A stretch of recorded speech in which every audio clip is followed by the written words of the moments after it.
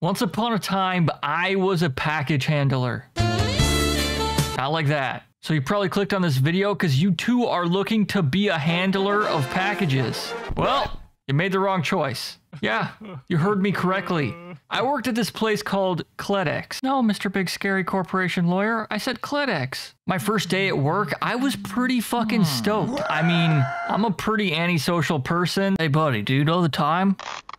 No! So I was like, this is great. All I gotta do is move some fucking boxes and I'll get paid money. I scan my little key card, I walk through the door, and you'd think I went through the fucking Twilight Zone and traveled back in time like I'm in a fucking Russian gulag with motherfuckers singing Gregorian chants. Morale is fucking low. Everybody looks like the boss just came in and sneezed in their mouth. I'm a little concerned, but that's okay. That's okay. It can't possibly be that bad. Boss is like, you're gonna work with Carlos and clear out that trailer. Carlos was in orientation with me. Carlos looks like fucking Jack Black and Nacho Libre, so I know I'm fucked, and I'm gonna be doing the brunt of the work, but it's all good, man. This job, it's gonna be easy. We hop up in the trailer, and okay, let me just explain some shit here. The way this works is you pick up all the boxes out of the trailer, and you put them on this treadmill, and lady puts a sticker on it, and fucking transports them throughout the warehouse to where they need to go. Easy, right? No, bitch.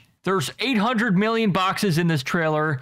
In the warehouse, there's no fucking AC. And mind you, this is Florida in the summer. So it's already hot as the devil's dick. Multiply that times a warehouse with no AC, and then you're inside a hot trailer inside the hot warehouse, and you have a recipe for disaster. I've heard stories of people dying of heat stroke at these places, but what I really think happens is they just combust into flames. Oh yeah, and these boxes, the boxes that you people order, it's not like light puss magus stuff. It's a fucking 40 or 50 pound box of goddamn dog food. I've never lifted so many boxes of dog food in my life, and they're stacked so sky high. So sometimes you're moving a box, and then you're fucking pelted by a 50-pound box from above, like it's fucking Tom and Jerry, and an anvil was just dropped on your head. If you saw my legs after the first day, it looked like someone tried to cripple me with a baseball bat. And mind you, I am an athletic person. I have scored many a touchdown in baseball. Doesn't matter, bitch. This job will break you. On top of that, you basically got these managers that are cracking the whip. This isn't like a go at your own pace type of job.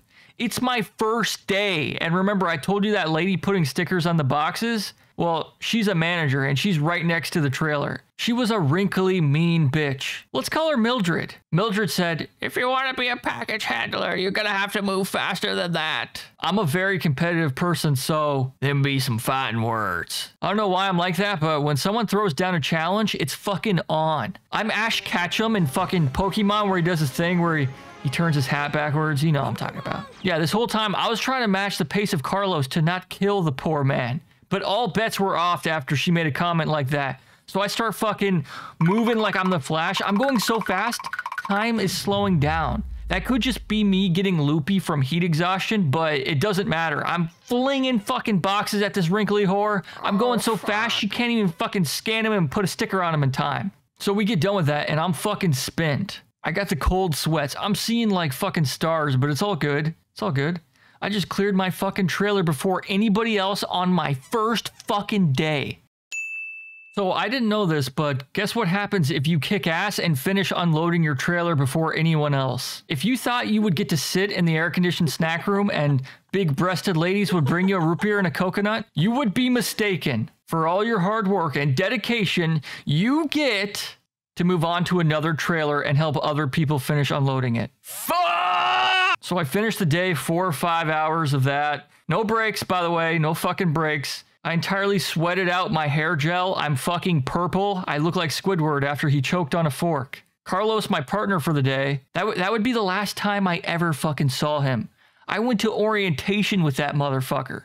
He worked one shift and was like, nah, fuck this. Can't blame me, Carlos. I get home and I go lay in my bed. My girlfriend at the time looks at me and was like, you need to take a cold shower. You look awful.